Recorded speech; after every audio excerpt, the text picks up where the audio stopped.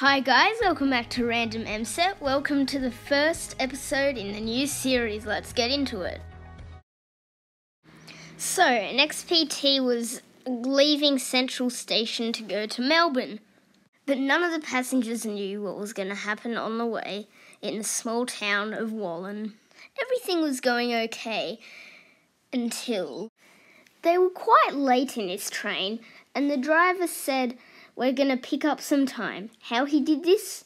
Going over the speed limit by quite a lot. The train would then enter Wallan. The Wallan track is very hard to navigate. What made this even harder on this specific day? There was track maintenance happening. So, the train then entered the area where track maintenance was happening.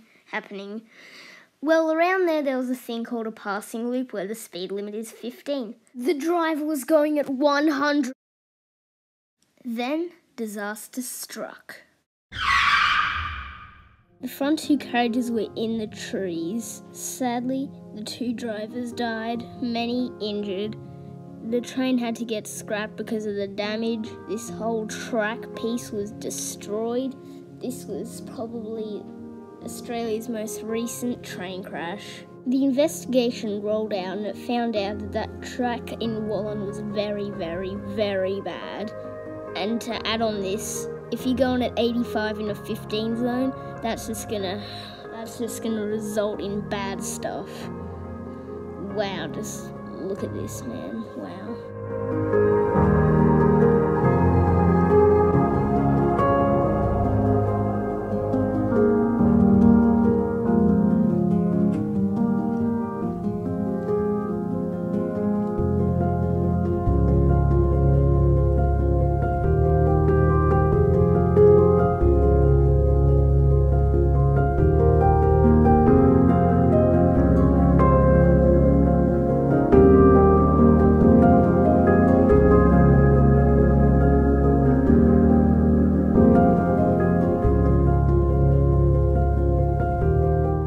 You may be asking, could this have been prevented? Well, yes, it could have been prevented very easily. If the driver obeyed the speed limits and didn't go at 100 kilometers an hour, this could have been easily prevented. This is a horrible train disaster. It's Australia's biggest and most recent train disaster, and it could have been easily prevented if the driver wasn't going over the speed limit. This is just horrible. We all hope nothing like this ever happens again, so thank you for watching and make sure to subscribe to Random MSet. More episodes will be out soon.